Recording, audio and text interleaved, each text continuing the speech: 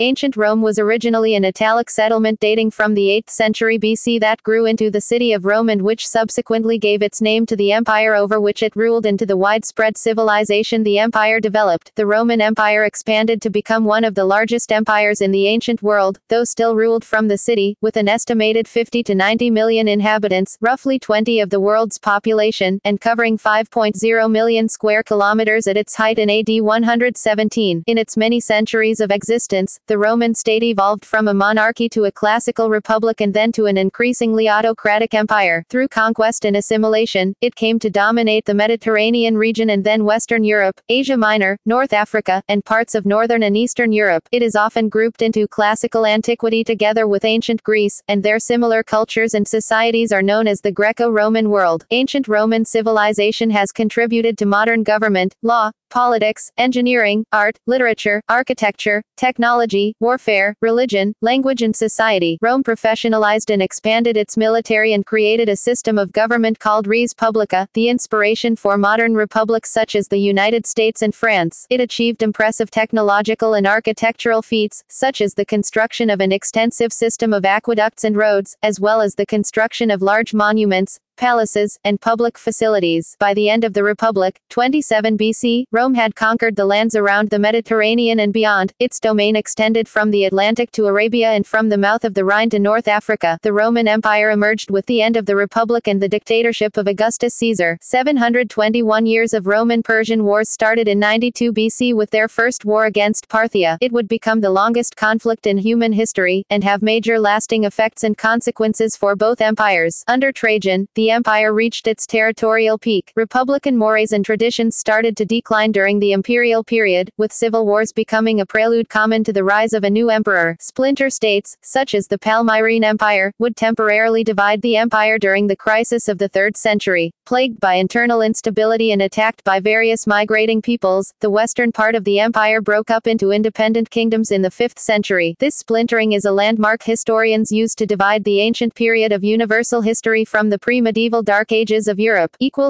Founding myth According to the founding myth of Rome, the city was founded on the 21st of April 753 BC by the twin brothers Romulus and Remus, who descended from the Trojan prince Aeneas, and who were grandsons of the Latin king Numitor of Alba Longa. King Numitor was deposed by his brother, Amulius, while Numitor's daughter, Rhea Silvia, gave birth to the twins. Because Rhea Silvia had been raped and impregnated by Mars, the Roman god of war, the twins were considered half-divine. The new king, Amulius, feared Romulus and Remus would take back the throne, so he ordered them to be drowned. A she-wolf, or a shepherd's wife in some accounts, saved and raised them, and when they were old enough, they returned the throne of Alba Longa to Numitor. The twins then founded their own city, but Romulus killed Remus in a quarrel over the location of the Roman kingdom, though some sources state the quarrel was about who was going to rule or give his name to the city. Romulus became the source of the city's name. In order to attract people to the city, Rome became a sanctuary for the indigent, exiled, and unwanted. This caused a problem, in that Rome came to have a large male population but was bereft of women. Romulus visited neighboring towns and tribes and attempted to secure marriage rights, but as Rome was so full of undesirables he was refused. Legend says that the Latins invited the Sabines to a festival and stole their unmarried maidens, leading to the integration of the Latins with the Sabines. Another legend, recorded by Greek historian Dionysius of Halicarnassus, says that Prince Aeneas led a group of Trojans on a sea voyage to found a new Troy, since the original was destroyed at the end of the Trojan War. After a long time in rough seas, they landed on the banks of the Tiber River. Not long after they landed, the men wanted to take to the sea again, but the women who were traveling with them did not want to leave. One woman, named Roma, suggested that the women burn the ships out at sea to prevent their leaving. At first, the men were angry with Roma, but they soon realized that they were in the ideal place to settle. They named the settlement after the woman who torched their ships. The Roman poet Virgil recounted this legend in his classical epic poem the Aeneid, where the Trojan prince Aeneas is destined by the gods to found a new Troy. In the epic, the women also refused to go back to the sea, but they were not left on the Tiber. After reaching Italy, Aeneas, who wanted to marry Lavinia, was forced to wage war with her former suitor, Turnus. According to the poem, the Alban kings were descended from Aeneas, and thus Romulus, the founder of Rome, was his descendant.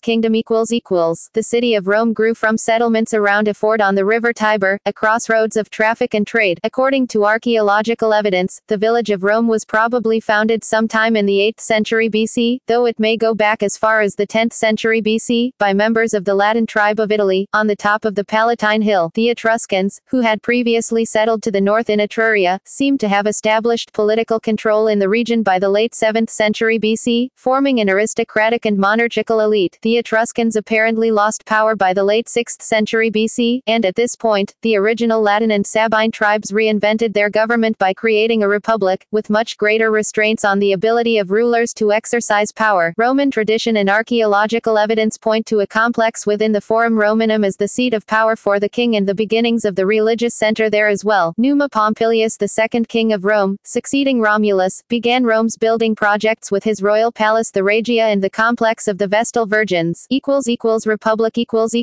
According to tradition and later writers such as Livy, the Roman Republic was established around 509 BC, when the last of the 7 kings of Rome, Tarquin the Proud, was deposed by Lucius Junius Brutus, and a system based on annually elected magistrates and various representative assemblies was established. A constitution set a series of checks and balances, and a separation of powers. The most important magistrates were the 2 consuls, who together exercised executive authority such as imperium, or military command. The consuls had to work with the Senate, which was initially an advisory council of the ranking nobility, or patricians, but grew in size and power. Other magistrates of the republic include tribunes, quaestors, aediles, praetors and censors. The magistracies were originally restricted to patricians, but were later opened to common people, or plebeians. Republican voting assemblies included the Comitia Centuriata, Centuriate Assembly, which voted on matters of war and peace and elected men to the most important offices, and the Comitia Tributa, Tribal Assembly, which elected less important offices. In the 4th century BC, Rome had come under attack by the Gauls, who now extended their power in the Italian peninsula beyond the Po Valley and through Etruria. On the 16th of July 390 BC, a Gallic army under the leadership of a tribal chieftain named Brennus, met the Romans on the banks of the Allia River just 10 miles north of Rome. Brennus defeated the Romans, and the Gauls marched directly to Rome. Most Romans had fled the city, but some barricaded themselves upon the Capitoline Hill for a last stand. The Gauls looted and burned the city, then laid siege to the Capitoline Hill. The siege lasted 7 months. The Gauls then agreed to give the Romans peace in exchange for 1,000 pounds, 450 kilograms, of gold. According to later legend, the Romans supervising the weighing noticed that the Gauls were using false scales. The Romans then took up arms and defeated the Gauls. Their victorious general Camillus remarked, "With iron, not with gold, Rome buys her freedom." The Romans gradually subdued the other peoples on the Italian peninsula, including the Etruscans. The last threat to Roman hegemony in Italy came when Tarentum, a major Greek colony, enlisted the aid of Pyrrhus of Epirus in 281 BC, but this effort failed as well. The Romans secured their conquests by founding Roman colonies in strategic areas, thereby establishing stable control over the region of Italy they had conquered.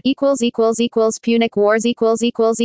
In the 3rd century BC, Rome faced a new and formidable opponent, Carthage. Carthage was a rich, flourishing Phoenician city-state that intended to dominate the Mediterranean area. The 2 cities were allies in the times of Pyrrhus, who was a menace to both, but with Rome's hegemony in mainland Italy and the Carthaginian thalassocracy, these cities became the 2 major powers in the western Mediterranean, and their contention over the Mediterranean led to conflict. The First Punic War began in 264 BC, when the city of Messana asked for Carthage's help in their conflicts with Hiero II of Syracuse. After the Carthaginian intercession, Messana asked Rome to expel the Carthaginians. Rome entered this war because Syracuse and Messana were too close to the newly conquered Greek cities of southern Italy, and Carthage was now able to make an offensive through Roman territory. Along with this, Rome could extend its domain over Sicily. Although the Romans had experience in land battles, to defeat this new enemy, naval battles were necessary. Carthage was a maritime power, and the Roman lack of ships and naval experience would make the path to the victory a long and difficult one for the Roman Republic. Despite this, after more than 20 years of war, Rome defeated Carthage and a peace treaty was signed. Among the reasons for the Second Punic War was the subsequent war reparations Carthage acquiesced to at the end of the First Punic War. The Second Punic War is famous for its brilliant generals, on the Punic side Hannibal and Hasdrubal, on the Roman Roman, Marcus Claudius Marcellus, Quintus Fabius Maximus Verrucosus and Publius Cornelius Scipio. Rome fought this war simultaneously with the First Macedonian War. The war began with the audacious invasion of Hispania by Hannibal, the Carthaginian general who had led operations on Sicily in the First Punic War. Hannibal, son of Hamilcar Barca, rapidly marched through Hispania to the Italian Alps, causing panic among Rome's Italian allies. Due to this, Hannibal's goal was unachieved. He could not bring enough Italian cities to revolt against Rome and replenish his diminishing army, and he thus lacked the machines and manpower to besiege Rome. Still, Hannibal's invasion lasted over 16 years, ravaging Italy. Finally, when the Romans perceived that Hannibal's supplies were running out, they sent Scipio, who had defeated Hannibal's brother Hasdrubal in Spain, to invade the unprotected Carthaginian hinterland and force Hannibal to return to defend Carthage itself. The result was the ending of the Second Punic War by the famously decisive Battle of Zama in October 202 BC, which gave to Scipio his agnomen Africanus. At great cost, Rome had made significant gains: the conquest of Hispania by Scipio, and of Syracuse, the last Greek realm in Sicily, by Marcellus. More than a half-century after these events, Carthage was humiliated and Rome was no more concerned about the African menace. The Republic's focus now was only to the Hellenistic kingdoms of Greece and revolts in Hispania. However, Carthage, after having paid the war indemnity, felt that its commitments and submission to Rome had ceased, a vision not shared by the Roman Senate. When in 151 BC Numidia invaded Carthage, Carthage asked for Roman intercession. As Carthage fought with Numidia without Roman consent, the Third Punic War began when Rome declared war against Carthage in 149 BC. Carthage resisted well at the first strike, with the participation of all the inhabitants of the city. However, Carthage could not withstand the attack of Scipio Aemilianus, who entirely destroyed the city and its walls, enslaved and sold all the citizens and gained control of that region, which became the province of Africa. Thus ended the Punic War period. All these wars resulted in Rome's first overseas conquests, of Sicily, Hispania and Africa, and the rise of Rome as a significant imperial power, and began the end of democracy.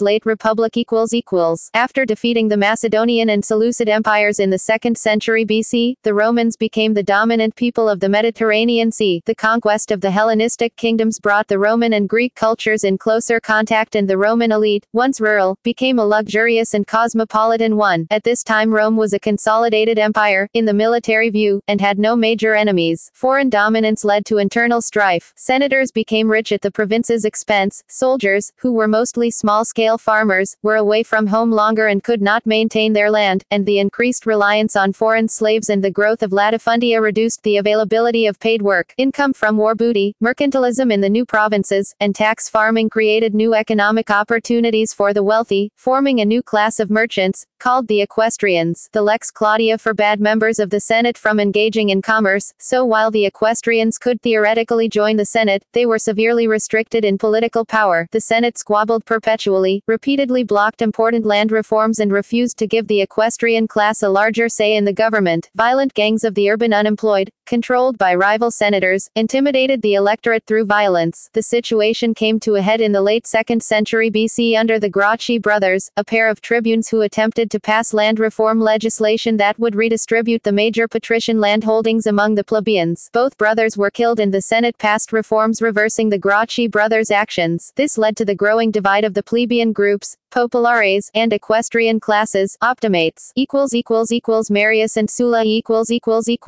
Gaius Marius, a novus homo, who started his political career with the help of the powerful Metelli family, soon become a leader of the Republic, holding the first of his 7 consulships, an unprecedented number, in 107 BC by arguing that his former patron Quintus Caecilius Metellus Numidicus was not able to defeat and capture the Numidian king Jugurtha. Marius then started his military reform. In his recruitment to fight Jugurtha, he levied very poor, an innovation, and many landless men entered the army. This was the seed of securing loyalty of the army to the general in command. At this time, Marius began his quarrel with Lucius Cornelius Sulla. Marius, who wanted to capture Jugurtha, asked Bocchus, son-in-law of Jugurtha, to hand him over. As Marius failed, Sulla, a general of Marius at that time, in a dangerous enterprise, went himself to Bocchus and convinced Bocchus to hand Jugurtha over to him. This was very provocative to Marius, since many of his enemies were encouraging Sulla to oppose Marius. Despite this, Marius was elected for 5 consecutive consulships from 104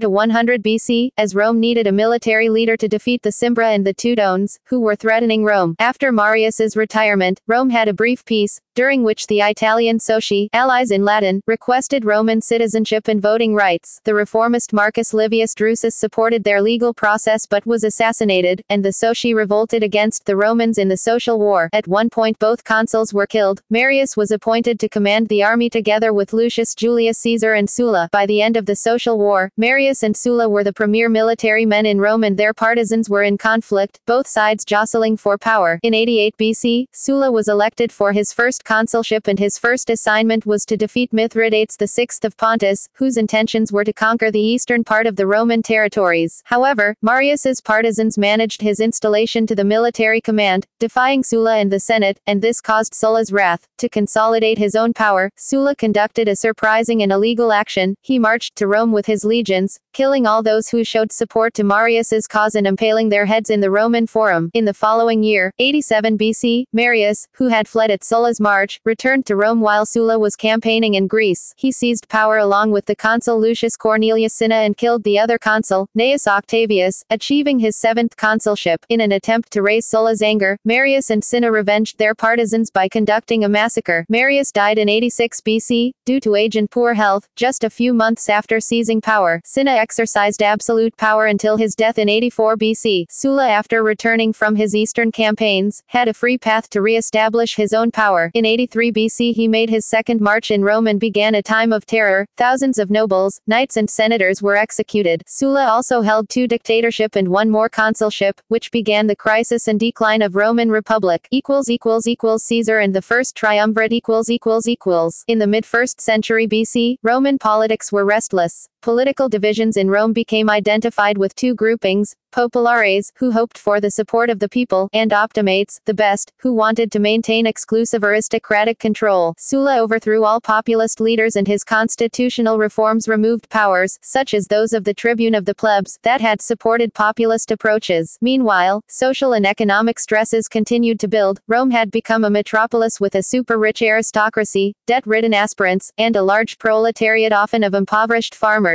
The latter groups supported the Catilinarian conspiracy, a resounding failure, since the consul Marcus Tullius Cicero quickly arrested and executed the main leaders of the conspiracy. Onto this turbulent scene emerged Gaius Julius Caesar, from an aristocratic family of limited wealth. His aunt Julia was Marius' wife, and Caesar identified with the populares. To achieve power, Caesar reconciled the two most powerful men in Rome, Marcus Licinius Crassus, who had financed much of his earlier career, and Crassus' rival, Gnaeus Pompeius Magnus, anglicized as Pompey, to whom he married his daughter. He formed them into a new and formal alliance including himself, the First Triumvirate, three men. This satisfied the interests of all three. Crassus, the richest man in Rome, became richer and ultimately achieved high military command. Pompey exerted more influence in the Senate, and Caesar obtained the consulship and military command in Gaul. So long as they could agree, the three were in effect the rulers of Rome. In 54 BC, Caesar's daughter, Pompey's wife, died in childbirth, unraveling one link in the alliance. In 53 BC, Crassus invaded Parthia and was killed in the Battle of Carrhae. The triumvirate disintegrated at Crassus' death. Crassus had acted as mediator between Caesar and Pompey, and, without him, the two generals maneuvered against each other for power. Caesar conquered Gaul, obtaining immense wealth, respect in Rome and the loyalty of battle-hardened legions. He also became a clear menace to Pompey and was loathed by many optimates. Confident that Caesar could be stopped by legal means, Pompey's party tried to strip Caesar of his legions, a prelude to Caesar's trial, impoverishment, and exile. To avoid this fate, Caesar crossed the Rubicon River and invaded Rome in 49 BC. Pompey and his party fled from Italy, pursued by Caesar. The Battle of Pharsalus was a brilliant victory for Caesar, and in this and other campaigns he destroyed all of the Optimates' leaders, Metellus Scipio, Cato the Younger, and Pompey's son, Gnaeus Pompeius. Pompey was murdered in Egypt in 48 BC. Caesar was now preeminent over Rome, attracting the bitter enmity of many aristocrats. He was granted many offices and honors. In just 5 years, he held 4 consulships, 2 ordinary dictatorship, and 2 special dictatorship, one for 10 years and another for perpetuity. He was murdered in 44 BC, on the Ides of March by the Liberator S.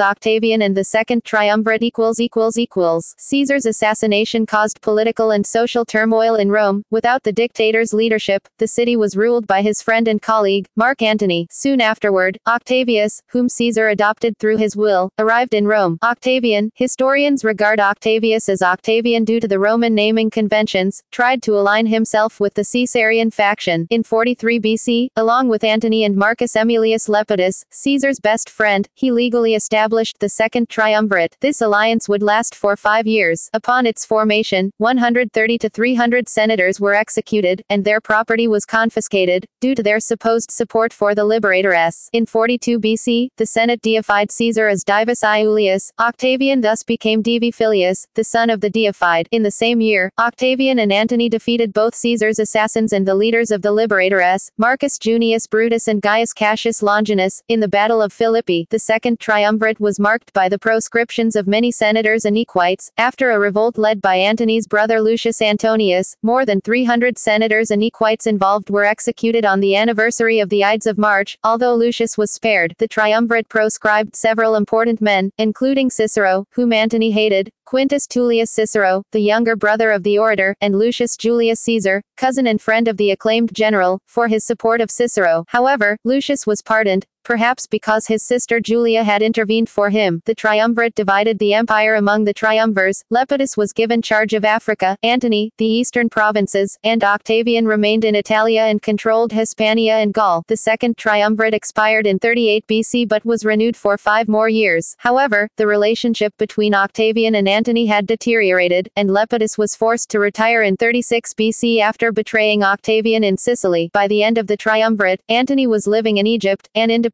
and rich kingdom ruled by Antony's lover, Cleopatra VII. Antony's affair with Cleopatra was seen as an act of treason, since she was queen of another country. Additionally, Antony adopted a lifestyle considered too extravagant and Hellenistic for a Roman statesman. Following Antony's donations of Alexandria, which gave to Cleopatra the title of Queen of Kings, and to Antony's and Cleopatra's children the regal titles to the newly conquered eastern territories, war between Octavian and Antony broke out. Octavian annihilated Egyptian forces in the Battle of Actium in 31 BC. Antony and Cleopatra committed suicide. Now Egypt was conquered by the Roman Empire, and for the Romans, a new era had begun.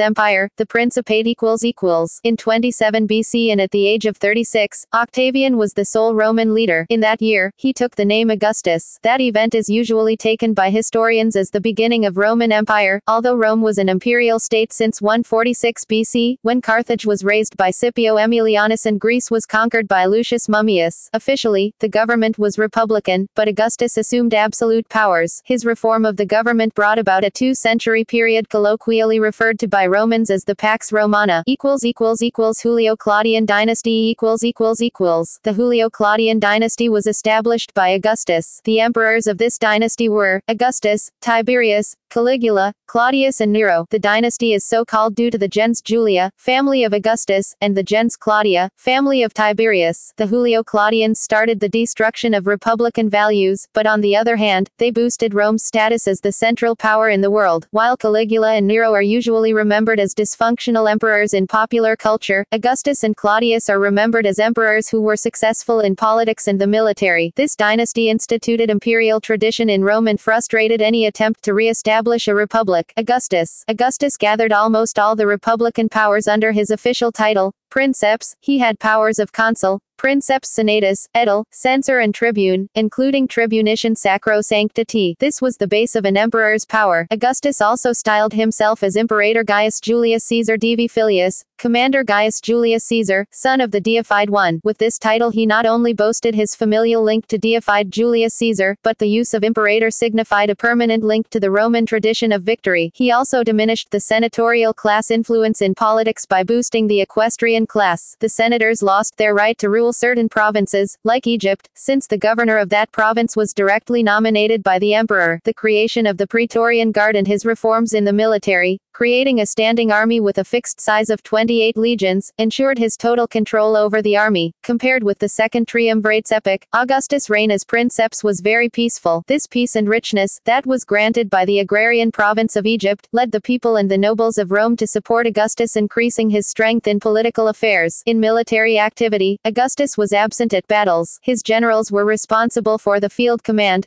gaining such commanders as Marcus Vipsanius Agrippa, Nero Claudius Drusus and Germanicus much respect from the populace and the legions. Augustus intended to extend the Roman Empire to the whole known world, and in his reign, Rome conquered Cantabria, Aquitania, Raetia, Dalmatia, Illyricum and Pannonia. Under Augustus's reign, Roman literature grew steadily in what is known as the Golden Age of Latin literature. Poets like Virgil, Horace, Ovid and Rufus developed a rich literature, and were close friends of Augustus. Along with Maecenas, he stimulated patriotic poems, as Virgil's Epic Aeneid and also historiographical works, like those of Livy. The works of this literary age lasted through Roman times, and are classics. Augustus also continued the shifts on the calendar promoted by Caesar, and the month of August is named after him. Augustus brought a peaceful and thriving era to Rome, known as Pax Augusta or Pax Romana. Augustus died in 14 AD, but the empire's glory continued after his era. From Tiberius to Nero, the Julio-Claudians continued to rule Rome after Augustus' death and remained in power until the death of Nero in 68 AD. Augustus' favorites for succeeding him were already dead in his senescence. His nephew Marcellus died in 23 BC, his friend and military commander Agrippa in 12 BC and his grandson Gaius Caesar in 04 AD.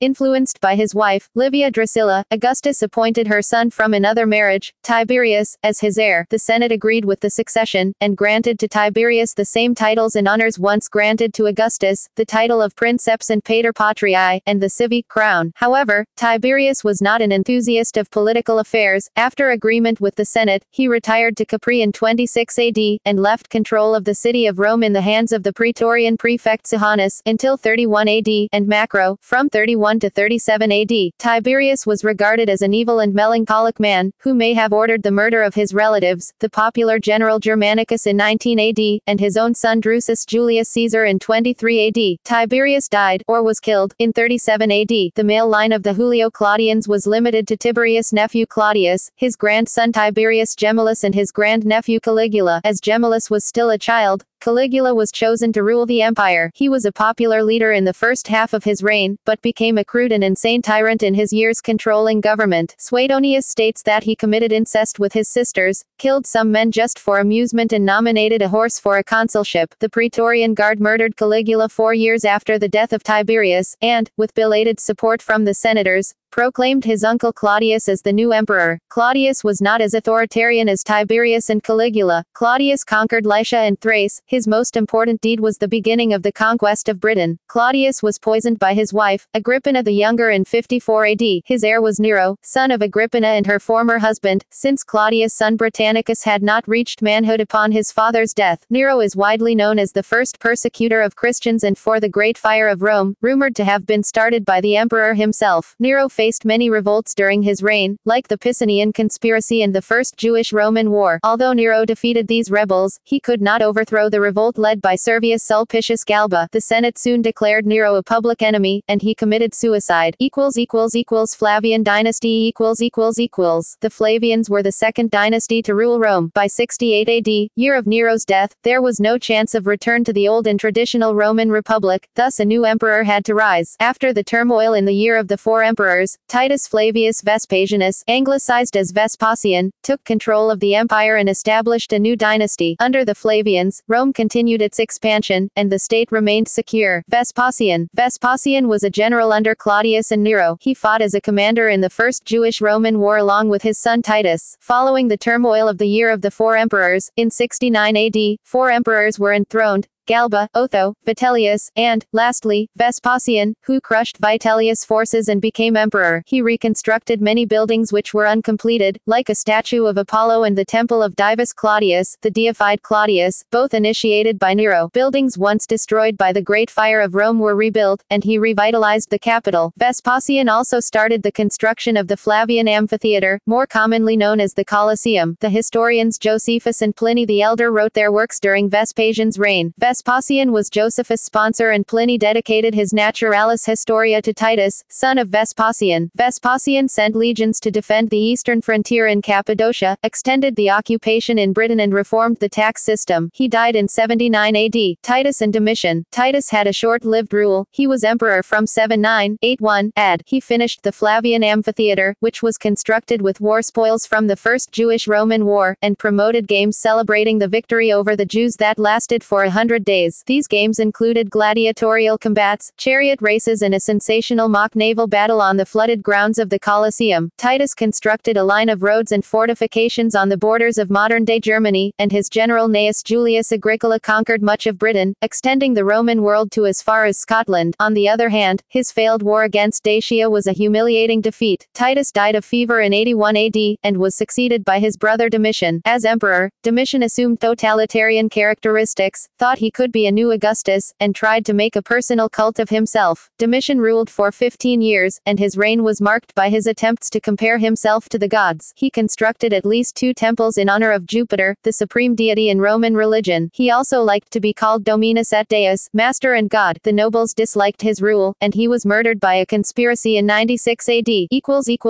Nerva Antonine dynasty The Nerva Antonine dynasty from 96 AD to 192 AD was the rule of the emperors Nerva, Trajan, Hadrian, Antoninus Pius, Marcus Aurelius, Lucius Verus, and Commodus. During their rule, Rome reached its territorial and economical apogee. This was a time of peace for Rome. The criteria for choosing an emperor were the qualities of the candidate and no longer ties of kinship. Additionally, there were no civil wars or military defeats in this period. Following Domitian's murder, the Senate rapidly appointed Nerva to hold imperial dignity. This was the first time that senators chose the emperor since Octavian was honored with the titles of Princeps and Augustus. Nerva had a noble ancestry, and he had served as an advisor to Nero and the Flavians. His rule restored many of the liberties once assumed by Domitian and started the last golden era of Rome. Trajan. Nerva died in 98 AD and his successor and heir was the general Trajan. Trajan was born in a non-patrician family from Hispania and his preeminence emerged in the army. Under Domitian, he is the second of the 5 good emperors, the first being Nerva. Trajan was greeted by the people of Rome with enthusiasm, which he justified by governing well and without the bloodiness that had marked Domitian's reign. He freed many people who had been unjustly imprisoned by Domitian and returned private property that Domitian had confiscated, a process begun by Nerva before his death. Trajan conquered Dacia, and defeated the king Decebalus, who had defeated Domitian's forces. In the First Dacian War, 101-102, the defeated Dacia became a client kingdom. In the Second Dacian War, 105-106, Trajan completely devastated the enemy's resistance and annexed Dacia to the empire. Trajan also annexed the client state of Nabatea to form the province of Arabia Petraea, which included the lands of southern Syria and northwestern Arabia. He erected many buildings that survive to this day, such as Trajan's Forum, Trajan's Market and Trajan's Column. His main architect was Apollodorus of Damascus. Apollodorus made the project of the Forum and of the Column, and also reformed the Pantheon. Trajan's triumphal arches in Ancona and Beneventum are other constructions projected by him. In the Second Dacian War, Apollodorus made a great bridge over the Danube for Trajan. Trajan's final war was against Parthia. When Parthia appointed a king for Armenia who was unacceptable to Rome, Parthia and Rome shared dominance over Armenia. He declared war. He probably wanted to be the first Roman leader to conquer Parthia, and repeat the glory of Alexander the Great, conqueror of Asia, whom Trajan next followed in the clash of Greek Romans and the Persian cultures. In 113 he marched to Armenia and deposed the local king. In 115 Trajan turned south into the core of Parthian hegemony, took the northern Mesopotamian cities of Nisibis and Batnae, organized a province of Mesopotamia, 116, and issued coins announcing that Armenia and Mesopotamia was under the authority of the Roman people. In that same year, he captured Seleucia and the Parthian capital Ctesiphon. After defeating a Parthian revolt and a Jewish revolt, he withdrew due to health issues. In 117, his illness grew and he died of edema. He nominated Hadrian as his heir. Under Trajan's leadership, the Roman Empire reached the peak of its territorial expansion. Rome's dominion now spanned 2,500,000 square miles, 6,474,970 square kilometers. From Hadrian to Commodus, the prosperity brought by Nerva and Trajan continued in the reigns of subsequent emperors. From Hadrian to Marcus Aurelius, Hadrian withdrew all the troops stationed in Parthia and Mesopotamia, abandoning Trajan's conquests. Although facing another revolt in Judea, Hadrian's government was very peaceful. Since he avoided wars, he constructed fortifications and walls, like the famous Hadrian's Wall between Roman Britain and the barbarians of modern-day Scotland. A famous Philhellenist, Hadrian promoted culture, especially the Greek. He also forbade torture and humanized the laws. Hadrian built many aqueducts, baths, libraries and theaters. Additionally, he traveled nearly every single province in the empire to check the military and infrastructural conditions. After Hadrian's death at 138, his successor Antoninus Pius built temples, theaters, and mausoleums, promoted the arts and sciences, and bestowed honors and financial rewards upon the teachers of rhetoric and philosophy. Antoninus made few initial changes when he became emperor, leaving intact as far as possible the arrangements instituted by Hadrian. Antoninus expanded the Roman Britain by invading southern Scotland and building the Antonine Wall. He also continued Hadrian's policy of humanizing the laws. He died in 161 AD.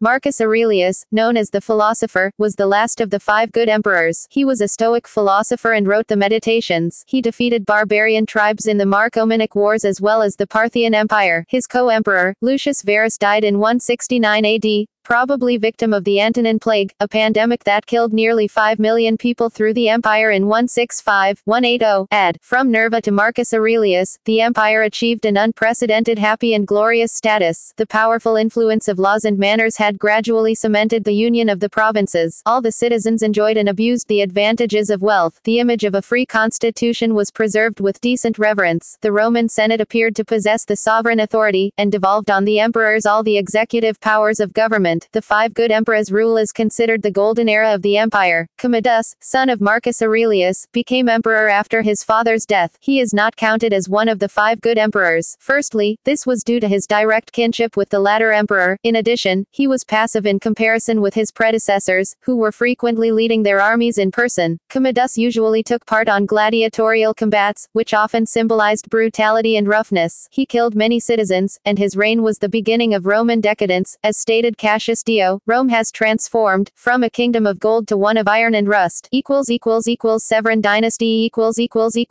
Commodus was killed by a conspiracy involving Quintus Aemilius Letus and his wife Marcia in late 192 AD. The following year is known as the Year of the 5 Emperors, during which Helvius Pertinax, Didius Julianus, Pescennius Niger, Clodius Albinus and Septimius Severus held the imperial dignity. Pertinax, a member of the Senate who had been one of Marcus Aurelius's right-hand men, was the choice of Letus, and he ruled vigorously and judiciously. Letus soon became jealous and instigated Pertinax's murder by the Praetorian Guard, who then auctioned the empire to the highest bidder, Didius Julianus, for 25,000 sesterces per man. The people of Rome were appalled and appealed to the frontier legions to save them. The legions of 3 frontier provinces, Britain, Pannonia Superior, and Syria, resented being excluded from the donative and replied by declaring their individual generals to be emperor. Lucius Septimius Severus Geta, the Pannonian commander, bribed the opposing forces, pardoned the Praetorian Guards and installed himself as emperor. He and his successors governed with the legion's support. The changes on coinage and military expenditures were the root of the financial crisis that marked the crisis of the 3rd century. Septimius Severus. Severus was enthroned after invading Rome and having Didius Julianus killed. His 2 other rivals, Pescennius Niger and Clodius Albinus, were hailed by other factions as imperator. Severus quickly subdued Niger in Byzantium and promised to Albinus the title of Caesar, which meant he would be a co-emperor. However, Severus betrayed Albinus by blaming him for a plot against his life. Severus marched to Gaul and defeated Albinus. For these acts, Machiavelli said that Severus was a ferocious lion and a clever fox. Severus attempted to revive totalitarianism, and in an address to people and the Senate, he praised the severity and cruelty of Marius and Sulla, which worried the senators. When Parthia invaded Roman territory, Severus waged war against that country. He seized the cities of Nisibis, Babylon and Seleucia. Reaching Ctesiphon, the Parthian capital, he ordered plundering and his army slew and captured many people. Albeit this military success, he failed in invading Hatra, a rich Arabian city. Severus killed his legate, as the latter was gaining respect from the legions, and his soldiers were hit by famine. After this disastrous campaign, he withdrew. Severus also intended to vanquish the whole of Britain. To achieve this, he waged war against the Caledonians. After many casualties in the army due to the terrain and the barbarians' ambushes, Severus went himself to the field. However, he became ill and died in 211 AD, at the age of 65. From Caracalla to Alexander Severus. Upon the death of Severus, his sons Caracalla and Geta were made emperors. During their youth, their squabbles had divided Rome into 2 factions. In that same year, Caracalla had his brother, a youth, assassinated in his mother's arms, and may have murdered 20,000 of Geta's followers. Like his father, Caracalla was warlike. He continued Severus' policy, and gained respect from the legions. Caracalla was a cruel man, and was pursued by the guilt of his brother's murder. He ordered the death of people of his own circle, like his tutor, Silo, and a friend of his father, Popinian. Knowing that the citizens of Alexandria disliked him and were speaking ill of his character, he served a banquet for its notable citizens, after which his soldiers killed all the guests. From the security of the temple of Serapis, he then directed an indiscriminate indiscriminate slaughter of Alexandria's people. In 212, he issued the Edict of Caracalla, giving full Roman citizenship to all free men living in the empire, and at the same time raised the inheritance tax, levied only on Roman citizens, to 10%. A report that a soothsayer had predicted that the Praetorian prefect Macrinus and his son were to rule over the empire was dutifully sent to Caracalla, but the report fell into the hands of Macrinus, who felt he must act or die. Macrinus conspired to have Caracalla assassinated by one of his soldiers during a pilgrimage to the Temple of the Moon in Carrhae, in 217 AD. The incompetent Macrinus assumed power, but soon removed himself from Rome to the east and Antioch. His brief reign ended in 218, when the youngster Bassianus, high priest of the Temple of the Sun at Emesa, and supposedly illegitimate son of Caracalla, was declared emperor by the disaffected soldiers of Macrinus. Bribes gained Bassianus support from the legionaries and they fought against Macrinus and his Praetorian guards. He adopted the name of Antoninus, but history has named him after his sun god Elagabalus, represented on earth in the form of a large black stone. Elagabalus was an incompetent and lascivious ruler, who was well known for extreme extravagance, that offended all but his favorites. Cassius Dio, Herodian and the Historia Augusta have many accounts about his extravagance. He adopted his cousin, Alexander Severus, as Caesar, grew jealous, and attempted to assassinate him. The Praetorian Guard preferred Alexander, murdered Elagabalus, dragged his mutilated corpse through the streets of Rome, and threw it into the Tiber. Elagabalus was succeeded by his cousin Alexander Severus. Alexander waged war against many foes, like the revitalized Persia and German peoples who invaded Gaul. His losses made the soldiers dissatisfied with the emperor, and some of them killed him during his German campaign. In 235 AD,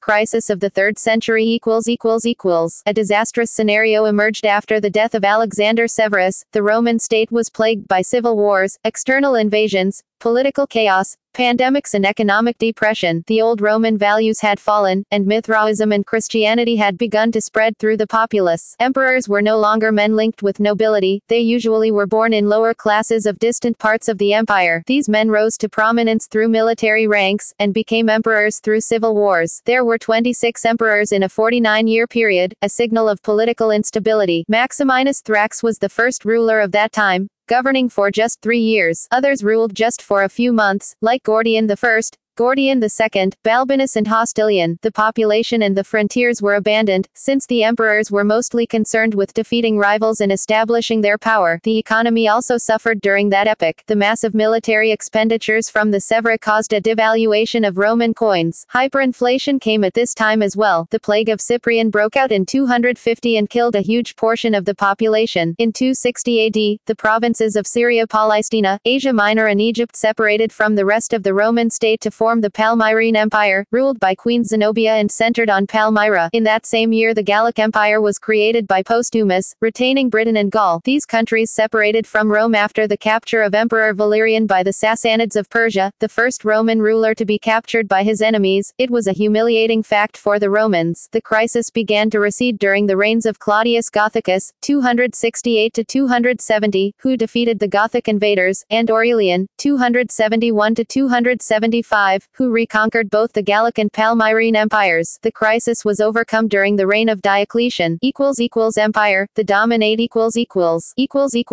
Diocletian In 284 AD, Diocletian was hailed as imperator by the Eastern Army. Diocletian healed the empire from the crisis by political and economic shifts. A new form of government was established, the Tetrarchy. The empire was divided among 4 emperors, 2 in the west and 2 in the east. The first tetrarchs were Diocletian in the east, Maximian in the west, and 2 junior emperors, Galerius in the east, and Flavius Constantius in the west. To adjust the economy, Diocletian made several tax reforms. Diocletian expelled the Persians who plundered Syria and conquered some barbarian tribes with Maximian. He adopted many behaviors of Eastern monarchs, like wearing pearls and golden sandals and robes. Anyone in the presence of the emperor had now to prostrate himself, a common act in the East, but never practiced in Rome before. Diocletian did not use a disguised form of republic, as the other emperors since Augustus had done. Diocletian was also responsible for a significant Christian persecution. In 303 he and Galerius started the persecution and ordered the destruction of all the Christian churches and scripts and forbade Christian worship. Diocletian abdicated in 305 AD together with Maximian, thus, he was the first Roman emperor to resign. His reign ended the traditional form of imperial rule, the Principate, from Princeps, and started the Dominate, from Dominus, master, ==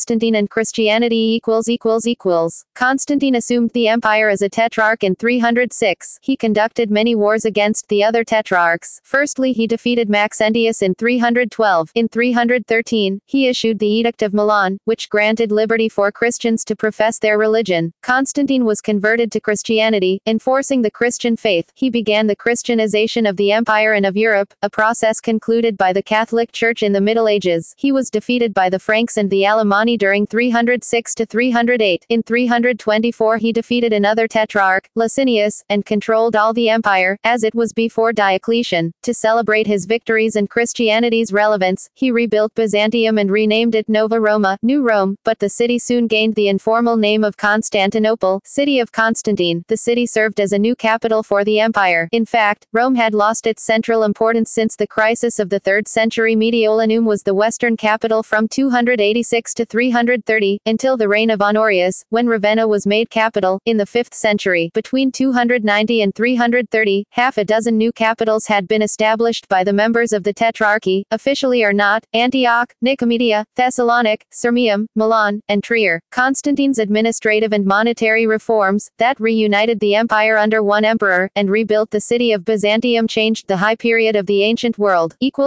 Fall of the Western Roman Empire In the late 4th and 5th centuries, the Western Empire entered a critical stage which terminated with the fall of the Western Roman Empire. The next emperor, Theodosius I, 379 to 395, gave even more force to the Christian faith, and after his death, the empire was divided into the Eastern Roman Empire, ruled by Arcadius, and the Western Roman Empire, commanded by Honorius, both of which were Theodosius' sons. The situation became more critical in 408, after the death of Stilicho, a general who tried to reunite the empire and repel barbarian invasion in the early years of the 5th century. The professional field army collapsed. In 410, the Theodosian dynasty saw the Visigoths sack Rome. During the 5th century, the Western Empire experienced a significant reduction of its territory. The Vandals conquered North Africa, the Visigoths claimed Gaul, Hispania was taken by the Sueba, Britain was abandoned by the central government, and the empire suffered further from the invasions of Attila, chief of the Huns. General Orestes refused to meet the demands of the barbarian allies who now formed the army, and tried to expel them from Italy. Unhappy with this, their chieftain Odoacer defeated and killed Orestes, invaded Ravenna and dethroned Romulus Augustus, son of Orestes. This event of 476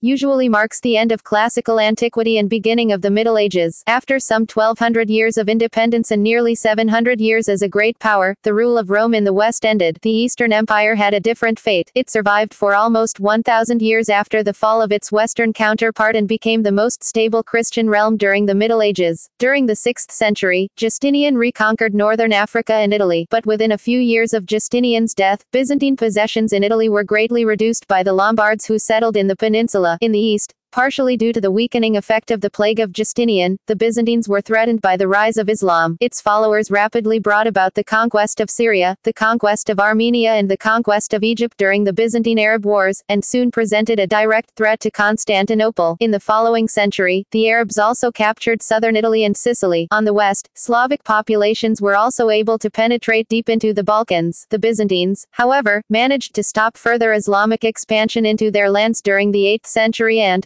beginning in the 9th century, reclaimed parts of the conquered lands. In 1000 AD, the Eastern Empire was at its height. Basil II reconquered Bulgaria and Armenia, and culture and trade flourished. However, soon after, this expansion was abruptly stopped in 1071 with the Byzantine defeat in the Battle of Manzikert. The aftermath of this battle sent the empire into a protracted period of decline. 2 decades of internal strife and Turkic invasions ultimately led Emperor Alexios I Komnenos to send a call for help to the Western European kingdoms in 1095. The West responded with the Crusades, eventually resulting in the sack of Constantinople by participants of the Fourth Crusade. The conquest of Constantinople in 1204 fragmented what remained of the empire into successor states. The ultimate victor was the Empire of Nicaea. After the recapture of Constantinople by imperial forces, the empire was little more than a Greek state confined to the Aegean coast. The Byzantine Empire collapsed when Mehmed the Conqueror conquered Constantinople on the 29th of May 1453.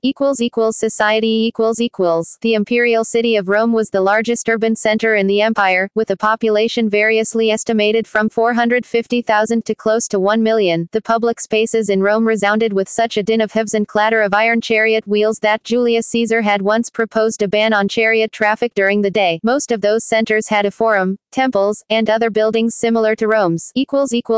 Class structure Roman society is largely viewed as hierarchical, with slaves, servi, at the bottom, freedmen, liberti, above them, and free-born citizens, civs, at the top. Free citizens were also divided by class. The broadest, and earliest, division was between the patricians, who could trace their ancestry to one of the 100 patriarchs at the founding of the city, and the plebeians, who could not. This became less important in the later republic, as some plebeian families became wealthy and entered politics, and some patrician families fell economically. Anyone, patrician or plebeian, who could count a consul as his ancestor was a noble, nobilis, a man who was the first of his family to hold the consulship, such as Marius or Cicero, was known as a novus homo, new man, and ennobled his descendants. Patrician ancestry, however, still conferred considerable prestige, and many religious offices remained restricted to patricians. A class division originally based on military service became more important. Membership of these classes was determined periodically by the censors, according to property. The wealthiest were the senatorial class, who dominated politics and command of the army. Next came the equestrians, equites, sometimes translated knights, originally those who could afford a war horse, and who formed a powerful mercantile class. Several further classes, originally based on the military equipment their members could afford, followed, with the proletary, citizens who had no property at all, at the bottom. Before the reforms of Marius they were ineligible for military service and are often described as being just above freed slaves in wealth and prestige. Voting power in the republic depended on class. Citizens were enrolled in voting tribes, but the tribes of the richer classes had fewer members than the poorer ones, all the proletary being enrolled in a single tribe. Voting was done in class order, from top down, and stopped as soon as most of the tribes had been reached, so the poorer classes were often unable to cast their votes. Women shared some basic rights with their male counterparts, but were not fully regarded as citizens and were thus not allowed to vote or take part in politics. At the same time the limited rights of women were gradually expanded, due to emancipation, and women reached freedom from paterfamilias, gained property rights and even had more juridical rights than their husbands, but still no voting rights, and were absent from politics. Allied foreign cities were often given the Latin Rite, an intermediary level between full citizens and foreigners, peregrina, which gave their citizens rights under Roman law and allowed their leading magistrates to become full Roman citizens. While there were varying degrees of Latin rights, the main division was between those cum suffragia, with vote, enrolled in a Roman tribe and able to take part in the comitia tributa, and sine suffragia, without vote, could not take part in Roman politics. Some of Rome's Italian allies were given full citizenship after the Social War of 91-88 BC, and full Roman citizenship was extended to all free-born men in the empire by Caracalla in 212.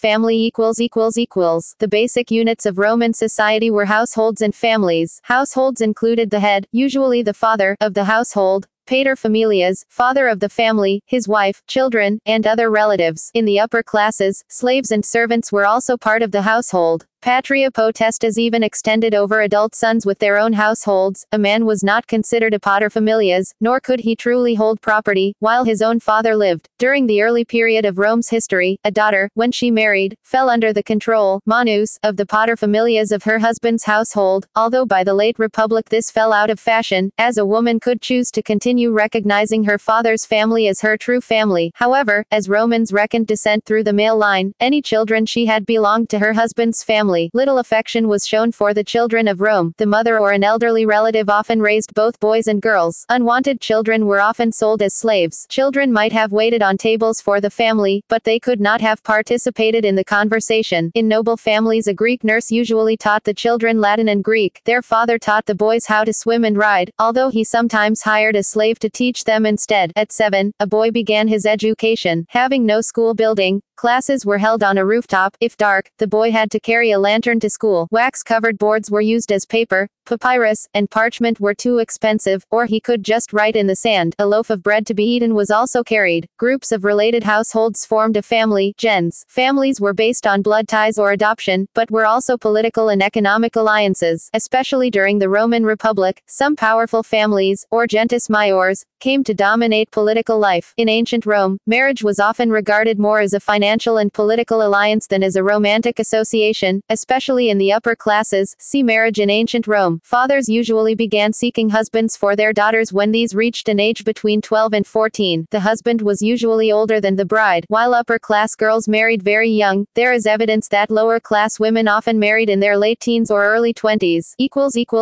Education In the early republic, there were no public schools, so boys were taught to read and write by their parents, or by educated slaves, called pedagogia, usually of Greek origin. The primary aim of education during this period was to train young men in agriculture, warfare, Roman traditions, and public affairs. Young boys learned much about civic life by accompanying their fathers to religious and political functions, including the Senate for the sons of nobles. The sons of nobles were apprenticed to a prominent political figure at the age of 16, and campaigned with the army from the age of 17. This system was still in use among some noble families into the imperial era. Educational practices were modified after the conquest of the Hellenistic kingdoms in the 3rd century BC and the resulting Greek influence, although it should be noted that Roman educational practices were still much different from Greek ones. Beginning at age 12, students went to secondary schools, where the teacher, now called a grammaticus, taught them about Greek and Roman literature. At the age of 16, some students went on to rhetoric school, where the teacher, usually Greek, was called a reader. Education at this level prepared students for legal careers, and required that the students memorize the laws of Rome. Pupils went to school every day, except religious festivals and market days. There were also summer holidays.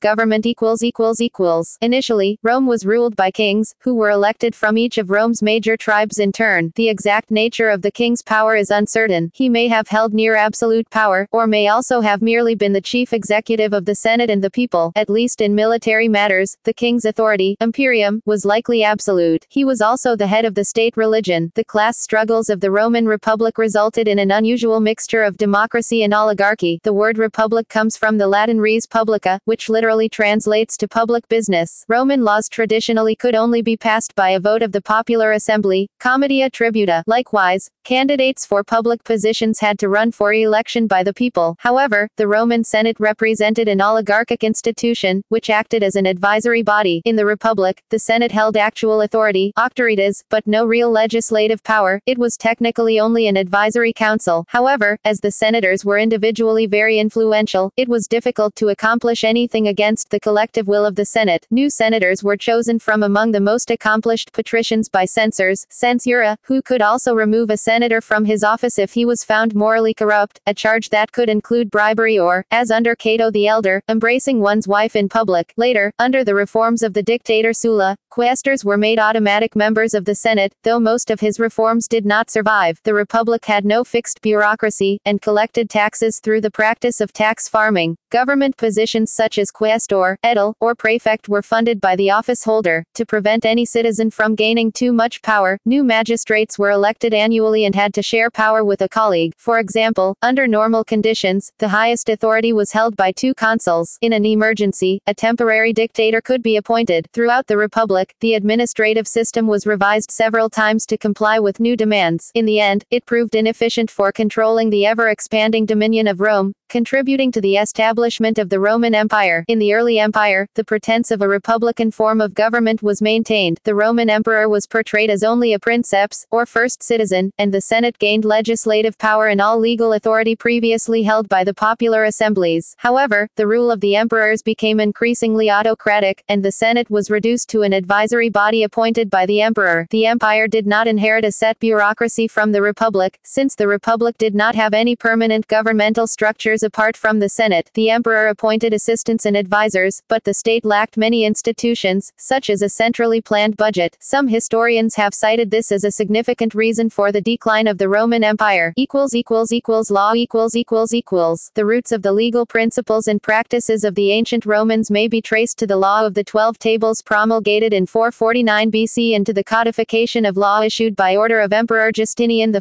around 530 AD. See Corpus Juris Civilis. Roman law law is preserved in Justinian's codes continued into the Byzantine Empire, and formed the basis of similar codifications in continental Western Europe. Roman law continued, in a broader sense, to be applied throughout most of Europe until the end of the 17th century. The major divisions of the law of ancient Rome, as contained within the Justinian and Theodosian law codes, consisted of ius civil, ius gentium, and ius natural. The ius civil, citizen law, was the body of common laws that applied to Roman citizens. The praetores urbani, SG, praetor urbanus, were the people who had jurisdiction over cases involving citizens. The ius gentium, law of nations, was the body of common laws that applied to foreigners, and their dealings with Roman citizens. The praetores peregrina, SG, praetor peregrinus, were the people who had jurisdiction over cases involving citizens and foreigners. Ius natural encompassed natural law, the body of laws that were considered common to all beings. Economy. Ancient Rome commanded a vast area of land, with tremendous natural and human resources. As such, Rome's economy remained focused on farming and trade. Agricultural free trade changed the Italian landscape, and by the 1st century BC, vast grape and olive estates had supplanted the yeoman farmers, who were unable to match the imported grain price. The annexation of Egypt, Sicily and Tunisia in North Africa provided a continuous supply of grains. In turn, olive oil and wine were Italy's main exports. Two-tier crop rotation was practiced, but farm productivity was low, around 1 ton per hectare. Industrial and manufacturing activities were smaller. The largest such activities were the mining and quarrying of stones, which provided basic construction materials for the buildings of that period. In manufacturing, production was on a relatively small scale, and generally consisted of workshops and small factories that employed at most dozens of workers. However, some brick factories employed hundreds of workers. The economy of the early republic was largely based on smallholding and paid labor. However, foreign wars and conquests made slaves increasingly cheap and plentiful, and by the late republic, the economy was largely dependent on slave labor for both skilled and unskilled work. Slaves are estimated to have constituted around 20 of the Roman Empire's population at this time and 40 in the city of Rome. Only in the Roman Empire, when the conquest stopped and the prices of slaves increased, did hired labor become more economical than slave ownership. Although barter was used in ancient Rome, and often used in tax collection, Rome had a very developed coinage system, with brass, bronze, and precious metal coins in circulation throughout the empire and beyond. Some have even been discovered in India. Before the 3rd century BC, copper was traded by weight, measured in unmarked lumps, across central Italy. The original copper coins, as, had a face value of 1 Roman pound of copper, but weighed less. Thus, Roman money's utility as a unit of exchange consistently exceeded its intrinsic value as metal. After Nero began debasing the silver denarius, its legal value was an estimated 1/3 greater than its intrinsic value. Horses were expensive and other pack animals were slower. Mass trade on the Roman roads connected military posts, where Roman markets were centered. These roads were designed for wheels. As a result, there was transport of commodities between Roman regions, but increased with the rise of Roman maritime trade in the 2nd century BC. During that period, a trading vessel took less than a month to complete a trip from Gades to Alexandria via Ostia, spanning the entire length of the Mediterranean. Transport by sea was around 60 times cheaper than by land, so the volume for such trips was much larger. Some economists consider the Roman Empire a market economy, similar in its degree of capitalistic practices to 17th century Netherlands and 18th century England. Military. The early Roman army, c. 500 BC, was, like those of other contemporary city-states influenced by Greek civilization, a citizen militia that practiced hoplite tactics. It was small, the population of free men of military age was then about 9,000, and organized in 5 classes, in parallel to the Commedia Centuriata, the body of citizens organized politically, with 3 providing hoplites and 2 providing light infantry. The early Roman army was tactically limited and its stance during this period was essentially defensive. By the 3rd century BC, the Romans abandoned the hoplite formation in favor of a more flexible system in which smaller groups of 120, or sometimes 60, men called maniples could maneuver more independently on the battlefield. 30 maniples arranged in 3 lines with supporting troops constituted a legion, totaling between 4,000 and 5,000 men. The early Republican legion consisted of 5 sections, each of which was equipped differently and had different places in formation. The 3 lines of manipular heavy infantry, hastata, Principes and Triarii, a force of light infantry, Vlites, and the cavalry, Equites. With the new organization came a new orientation toward the offensive and a much more aggressive posture toward adjoining city-states. At nominal full strength, an early Republican legion included 4,000 to 5,000 men, 3,600 to 4,800 heavy infantry, several hundred light infantry, and several hundred cavalrymen. Legions were often significantly under strength from recruitment failures or following periods of active service due to accidents, battle casualties, disease and desertion. During the Civil War, Pompey's legions in the east were at full strength because they were recently recruited, while Caesar's legions were often well below nominal strength after long active service in Gaul. This pattern also held true for auxiliary forces. Until the late Republican period, the typical legionary was a property-owning citizen farmer from a rural area, an adsidus, who served for particular, often annual, campaigns, and who supplied his own equipment and, in the case of Equites, his own mount. Harris suggests that down to 200 BC, the average rural farmer, who survived, might participate in 6 or 7 campaigns. Freedmen and slaves, wherever resident, and urban citizens did not serve except in rare emergencies. After 200 BC, economic conditions in rural areas deteriorated as manpower needs increased, so that the property qualifications for service were gradually reduced. Beginning with Gaius Marius in 107 BC, citizens without property and some urban-dwelling citizens, proletary, were enlisted and provided with equipment, although most legionaries continued to come from rural areas. Terms of service became continuous and long, up to 20 years if emergencies required, although 6 or 7-year terms were more typical. Cavalry and light infantry attached to a legion, the auxilia, were often recruited in the areas where the legion served. Caesar formed a legion, the fifth Alatae, from non-citizens in Transalpine Gaul to serve in his campaigns in Gaul. By the time of Caesar Augustus, the ideal of the citizen soldier had been abandoned and the legions had become fully professional. Legionaries received 900 sesterces a year and could expect 12,000 sesterces on retirement. At the end of the Civil War, Augustus reorganized Roman military forces, discharging soldiers and disbanding legions. He retained 28 legions, distributed through the provinces of the empire. During the Principate, the tactical organization of the army continued to evolve. The auxilia remained independent cohorts, and legionary troops often operated as groups of cohorts rather than as full legions. A new versatile type of unit, the cohorts equidatae, combined cavalry and legionaries in a single formation. They could be stationed at garrisons or outposts and could fight on their own as balanced small forces or combine with other similar units as a larger legion-sized force. This increase in organizational flexibility helped ensure the long-term success of Roman military forces. The Emperor Gallienus, 253-268 AD, began a reorganization that created the last military structure of the late empire. Withdrawing some legionaries from the fixed bases on the border,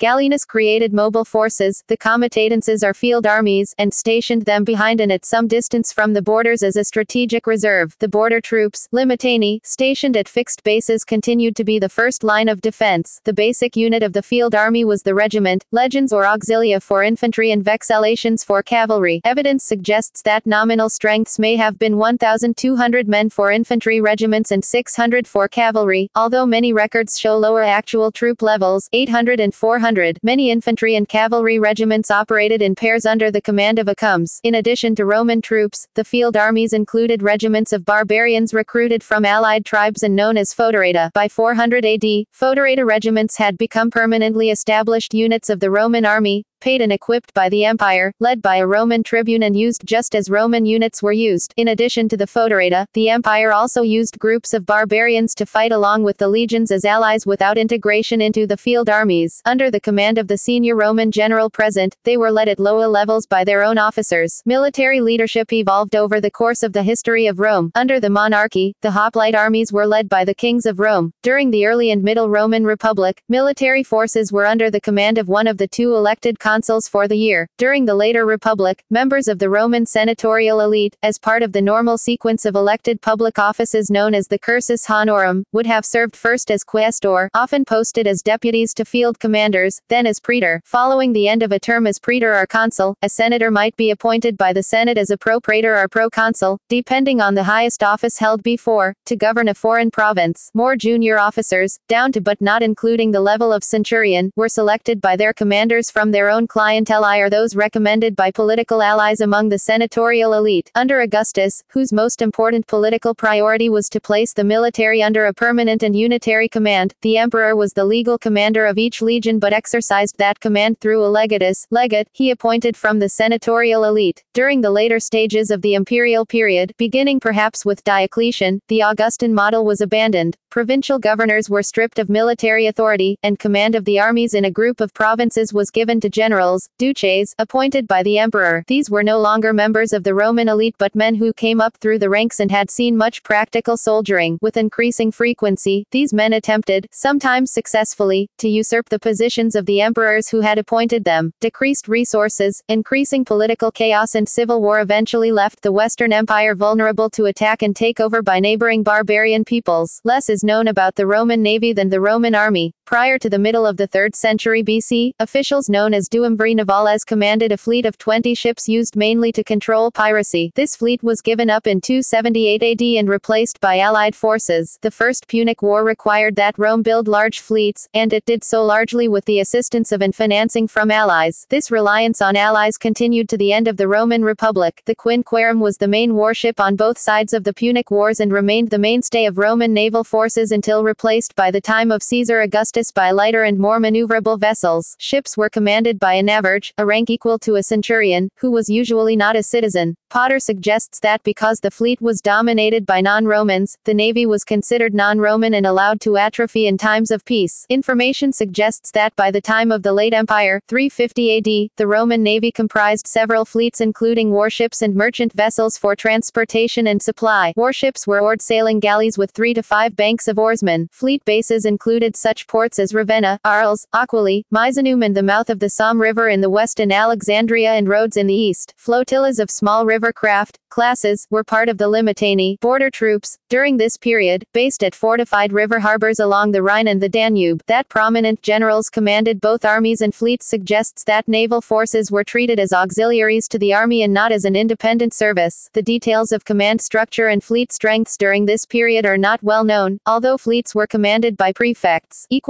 Culture Life in ancient Rome revolved around the city of Rome, located on 7 hills. The city had a vast number of monumental structures like the Colosseum, the Forum of Trajan and the Pantheon. It had theaters, gymnasiums, marketplaces, functional sewers, bath complexes complete with libraries and shops, and fountains with fresh drinking water supplied by hundreds of miles of aqueducts. Throughout the territory under the control of ancient Rome, residential architecture ranged from modest houses to country villas. In the capital city of Rome, there were imperial residences on the elegant Palatine Hill, from which the word palace derives. The low plebeian and middle equestrian classes lived in the city center, packed into apartments, or insulae, which were almost like modern ghettos. These areas, often built by upper-class property owners to rent, were often centered upon collegia or taberna. These people, provided with a free supply of grain, and entertained by gladiatorial games, were enrolled as clients of patrons among the upper-class patricians, whose assistance they sought and whose interests they upheld. Language The native language of the Romans was Latin, an Italic language the grammar of which relies little on word order, conveying meaning through a system of affixes attached to word stems. Its alphabet was based on the Etruscan alphabet, which was in turn based on the Greek alphabet. While Latin remained the main written language of the Roman Empire, Greek came to be the language spoken by the well-educated elite, as most of the literature studied by Romans was written in Greek. In the eastern half of the Roman Empire, which later became the Byzantine Empire, Latin was never able to replace Greek, and after the death of Justinian, Greek became the official language of the Byzantine government. The expansion of the Roman Empire spread Latin throughout Europe, and Vulgar Latin evolved into dialects in different locations, gradually shifting into many distinct Romance languages.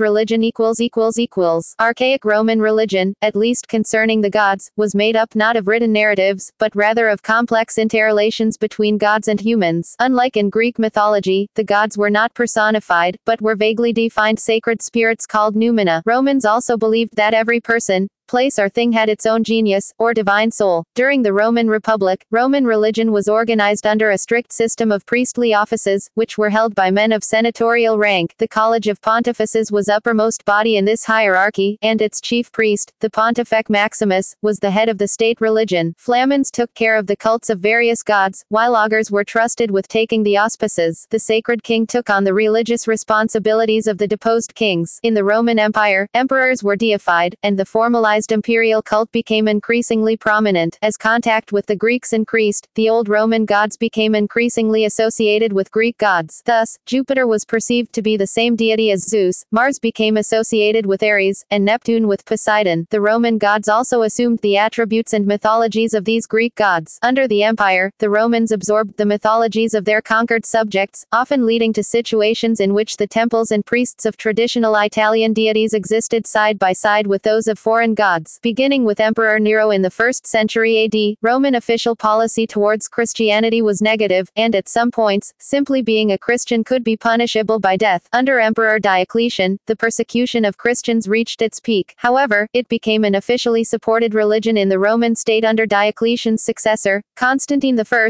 with the signing of the Edict of Milan in 313, and quickly became dominant. All religions except Christianity were prohibited in 391 AD by an edict of Emperor Theodosius I. Art, music and literature Roman painting styles show Greek influences, and surviving examples are primarily frescoes used to adorn the walls and ceilings of country villas, though Roman literature includes mentions of paintings on wood, ivory, and other materials. Several examples of Roman painting have been found at Pompeii, and from these art historians divide the history of Roman painting into 4 periods. The first style of Roman painting was practiced from the early 2nd century BC to the early or mid-1st century BC. It was mainly composed of imitations of marble and masonry, though sometimes including depictions of mythological characters. The second style of Roman painting began during the early 1st century BC, and attempted to depict realistically 3-dimensional architectural features and landscapes. The third style occurred during the reign of Augustus, 27 BC to 14 AD, and rejected the realism of the second style in favor of simple ornamentation. A small architectural scene, landscape, or abstract design was placed in the center with a monochrome background. The fourth style, which began in the 1st century AD, depicted scenes from mythology, while retaining architectural details and abstract patterns. Portrait sculpture during the period utilized youthful and classical proportions, evolving later into a mixture of realism and idealism. During the Antonine and Severan periods, ornate hair and bearding, with deep cutting and drilling, became popular. Advancements were also made in relief sculptures, usually depicting Roman victories. Latin literature was, from its start, influenced heavily by Greek authors. Some of the earliest extant works are of historical epics telling the early military history of Rome. As the Republic expanded, authors began to produce poetry, comedy, history, and tragedy. Roman music was largely based on Greek music, and played an important part in many aspects of Roman life. In the Roman military, musical instruments such as the tuba, a long trumpet, or the cornu, similar to a French horn, were used to give various commands, while the buccina, possibly a trumpet or horn, and the litus, probably an elongated J-shaped instrument, were used in ceremonial capacities. Music was used in the amphitheaters between fights and in the adia, and in these settings is known to have featured the cornu and the hydraulis, a type of water organ. Most religious rituals featured musical performances, with tibiae, double pipes, at sacrifices, cymbals and tambourines at orgiastic cults, and rattles and hymns across the spectrum. Some music historians believe that music was used at almost all public ceremonies. Music historians are not certain if Roman musicians made a significant contribution to the theory or practice of music. The graffiti, brothels, paintings, and sculptures found in Pompeii and Herculaneum suggest that the Romans had a sex-saturated culture. Cuisine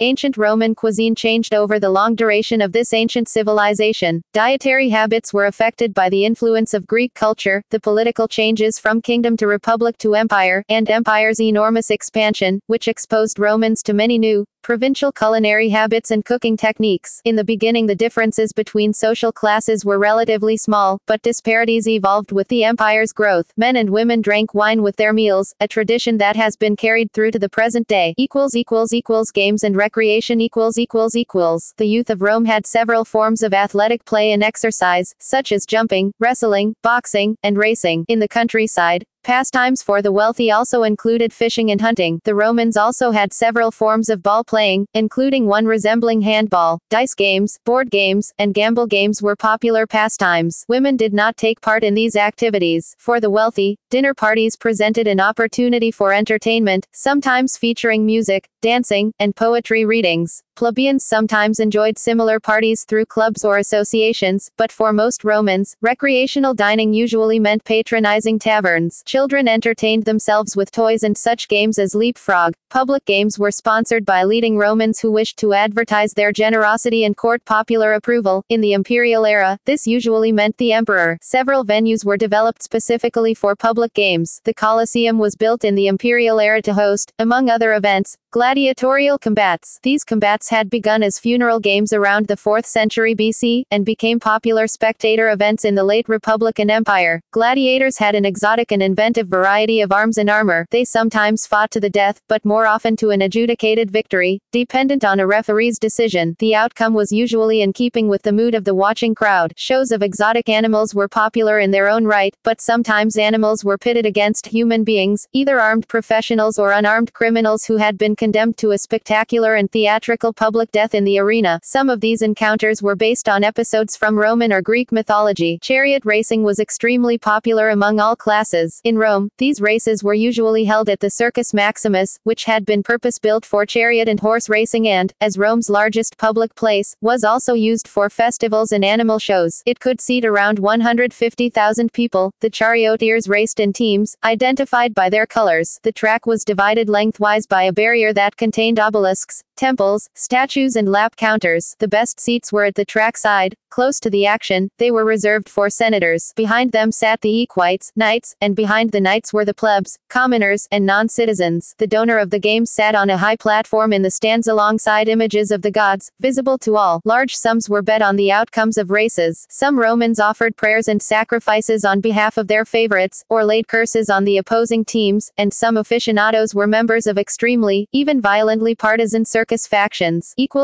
Technology Ancient Rome boasted impressive technological feats, using many advancements that were lost in the Middle Ages and not rivaled again until the 19th and 20th centuries. An example of this is insulated glazing, which was not invented again until the 1930s. Many practical Roman innovations were adopted from earlier Greek designs. Advancements were often divided and based on craft. Artisans guarded technologies as trade secrets. Roman civil engineering and military engineering constituted a large part of Rome's technological superiority and legacy, and contributed to the construction of hundreds of roads, bridges, aqueducts, baths, theaters and arenas. Many monuments, such as the Colosseum, Pont du Gard, and Pantheon, remain as testaments to Roman engineering and culture. The Romans were renowned for their architecture, which is grouped with Greek traditions into classical architecture. Although there were many differences from Greek architecture, Rome borrowed heavily from Greece in adhering to strict, formulaic building designs and proportions. Aside from two new orders of columns, Composite and Tuscan, and from the dome, which was derived from the Etruscan arch, Rome had relatively few architectural innovations until the end of the Republic. In the 1st century BC, Romans started to use concrete widely. Concrete was invented in the late 3rd century BC. It was a powerful cement derived from pozzolana, and soon supplanted marble as the chief Roman building material and allowed many daring architectural forms. Also in the 1st century BC, Vitruvius wrote De Architectura, possibly the first complete treatise on architecture in history. In the late 1st century BC, Rome also began to use glass blowing soon after its invention in Syria about 50 BC. Mosaics took the empire by storm after samples were retrieved during Lucius Cornelius Sulla's campaigns in Greece. Concrete made possible the paved, durable Roman roads, many of which were still in use 1,000 years after the fall of Rome. The construction of a vast and efficient travel network throughout the empire dramatically increased Rome's power and influence. It was originally constructed to allow Roman legions to be rapidly deployed, but these highways also had enormous economic significance, solidifying Rome's role as a trading crossroads. The origin of the saying "all roads lead to Rome." The Roman government maintained a system of way stations, known as the cursus publicus, that provided refreshments to couriers at regular regular intervals along the roads and established a system of horse relays allowing a dispatch to travel up to 80 kilometers, 50 miles, a day. The Romans constructed numerous aqueducts to supply water to cities and industrial sites and to aid in their agriculture. The city of Rome was supplied by 11 aqueducts with a combined length of 350 kilometers, 217 miles. Most aqueducts were constructed below the surface, with only small portions above ground supported by arches. Sometimes, where valleys deeper than 500 meters, 1,640 feet, had to be crossed, inverted siphons were used to convey water across a valley. 51. The Romans also made major advancements in sanitation. Romans were particularly famous for their public baths, called thermae, which were used for both hygienic and social purposes. Many Roman houses came to have flush toilets and indoor plumbing, and a complex sewer system, the Cloaca Maxima, was used to drain the local marshes and carry waste into the Tiber River. Some historians have speculated that lead pipes in the sewer and plumbing systems led to widespread lead poisoning, which contributed to the decline in birth rate and general decay of Roman society leading up to the fall of Rome. However, lead content would have been minimized because the flow of water from aqueducts could not be shut off. It ran continuously through public and private outlets into the drains, and only a few taps were in use. Other authors have raised similar objections to this theory, also pointing out that Roman water pipes were thickly coated with deposits that would have prevented lead from leaching into the water.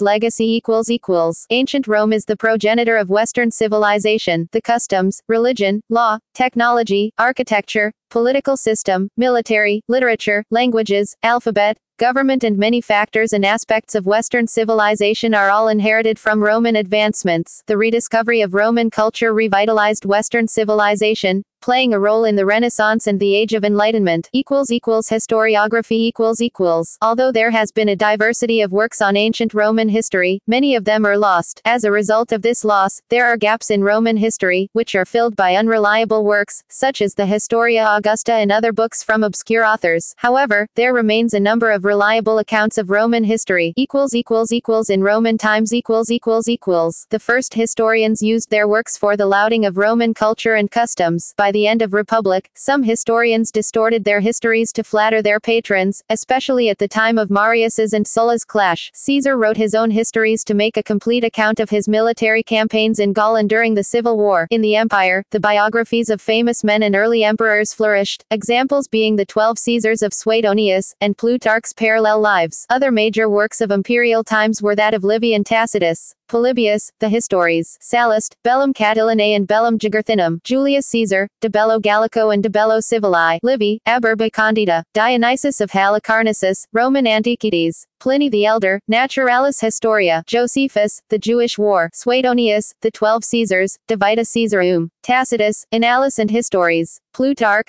Parallel Lives, a series of biographies of famous Roman and Greek men, Cassius Dio, Historia Romana, Herodian, History of the Roman Empire since Marcus Aurelius, Ammianus Marcellinus, Res Gestae, in modern times Interest in studying, and even idealizing, ancient Rome became prevalent during the Italian Renaissance, and continues until the present day. Charles Montesquieu wrote a work Reflections on the Causes of the Grandeur and Declension of the Romans. The first major work was The History of the Decline and Fall of the Roman Empire by Edward Gibbon, which encompassed the period from the end of the 2nd century to the fall of the Byzantine Empire in 1453. Like Montesquieu, Gibbon paid tribute to the virtue of Roman citizens. Barthold Georg Niebuhr was a founder of the examination of ancient Roman history and wrote the Roman History, tracing the period until the First Punic War. Niebuhr tried to determine the way the Roman tradition evolved. According to him, Romans, like other people, had an historical ethos preserved mainly in the noble families. During the Napoleonic period, a work titled The History of Romans by Victor Duruy appeared. It highlighted the Caesarine period popular at the time. History of Rome, Roman Constitutional Law and Corpus Inscriptionum Latinarum, all by Theodor Mommsen, became very important milestones. Later the work Greatness and Decline of Rome by Guglielmo Ferrero was published. The Russian work, The Outlines on Roman Land Ownership History, mainly during the Empire, by Ivan Greves contained information on the economy of Pomponius Atticus, one of the largest landowners at the end of the Republic. Edward Gibbon, 1737–1794, The History of the Decline and Fall of the Roman Empire. John Bagnall Berry, 1861–1927, History of the Later Roman Empire. Michael Grant, 1914 to 2004. The Roman World. Barbara Levick, born 1932. Claudius. Barthold Georg Niebuhr, 1776 to 1831. Michael Rostovtsev, 1870 to 1952. Howard Hayes Scullard, 1903 to 1983. The History of the Roman World. Ronald Syme, 1903 to 1989. The Roman Revolution. Adrian Goldsworthy, born 1969. Caesar, The Life of a Colossus and How Rome Fell. See also Ancient Roman Architecture. Dakin, the Chinese name for the Roman Empire. See Sino-Roman Relations. Outline of Classical Studies. Outline of Ancient Rome. Constitution of the Roman Republic. History of Rome. Timeline of Roman history. Legacy of the Roman Empire. Regions in Greco-Roman antiquity. Roman agriculture. List of ancient Romans. List of Roman emperors. Roman culture. Notes. References. Adkins, Leslie, Roy Adkins, 1998. Handbook to Life in Ancient Rome. Oxford University Press. ISBN 0-19-512332-8. Carey, M. 1967. A History of Rome Down to the Reign of Constantine. 2nd ed. New York, Street. Martin's Press. Casson, Lionel, 1998. Everyday Life in Ancient Rome. Baltimore, The Johns Hopkins University Press. ISBN 0-8018-5992-1. Dio, Cassius. Dio's Rome, Volume V, Book 61-76, AD 54-211. Retrieved the 17th of December 2006. Diker, William, Jackson Spielvogel, 2001. World History, 3rd ed. Wadsworth. ISBN 0-534-57168-9. Durant, Will, 1944. The Story of Civilization, Volume 3, Caesar and Christ. Simon & Schuster, Inc. Elton, Hugh, 1996. Warfare in Roman Europe AD 350-425. Oxford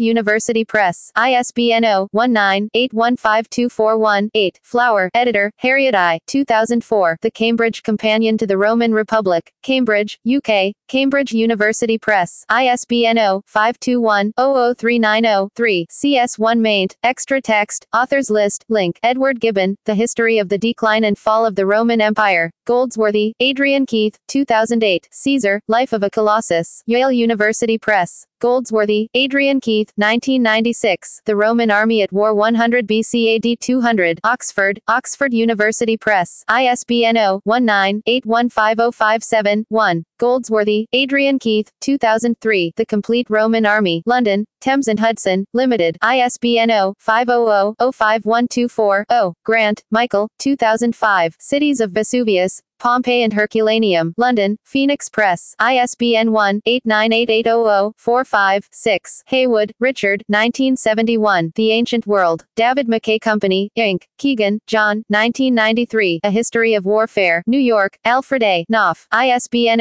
0-394-58801-0. Livy, The Rise of Rome, Books 1-5. Translated from Latin by T.J. Luce, 1998. Oxford World's Classics. Oxford University Press. ISBN 0-19-282296-9. McKay, Christopher S. 2004. Ancient Rome, A Military and Political History. Cambridge, UK. Cambridge University Press. ISBN 0-521-80918-5. Matuszek, Philip, 2003. Chronicle of the Roman Republic. London, Thames and Hudson, Limited. ISBN 0-500-05121-6. O'Connell, Robert, 1989. Of Arms and Men, A History of War, Weapons, and Aggression. Oxford University Press. ISBN 0-19-505359-1. Scarra, Chris, September 1995. The Penguin Historical Atlas of Ancient Rome. Penguin Books. ISBN 0-14-051329-9. Scullard, H. 1982. From the Gracchi to Nero. 5th edition. Routledge. ISBN 0-415-02527-3. Ward Perkins, John Bryan, 1994. Roman Imperial Architecture. Yale University Press. ISBN 978-0-300-05292-3. Werner, Paul, 1978. Life in Rome in Ancient Times. Translated by David McRae. Geneva, Editions Minerva S.A. Willis, Roy, 2000. World Mythology, The Illustrated Guide. Collingwood, Victoria, Ken Fan Books. ISBN 1-86458-089-5. Further reading